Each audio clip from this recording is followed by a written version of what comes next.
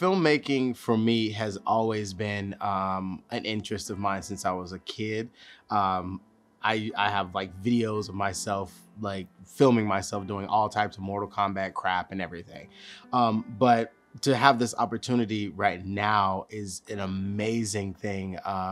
And also it's going to be very helpful for other people to be able to get worked. As far as the LGBT aspect of it, I never saw myself even getting into this genre, this niche, until I met my wonderful husband, who showed me everything as far as like the shows that he was watching, and Noah's Ark and Patrick Green Polk, some of their stuff.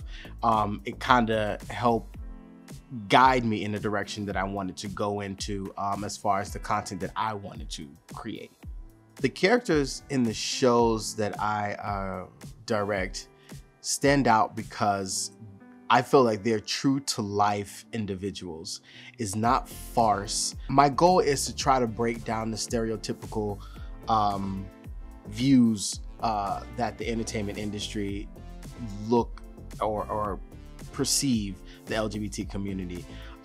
Especially when you see a person of color on screen, there is a type of stigma that's there that's associated with a person of color on screen when it comes to that. And I feel like that my characters, I really want them to be normal people that are going through these situations in their everyday life, because it actually happens. So that's how I feel like my characters stand out, because they're normal everyday people.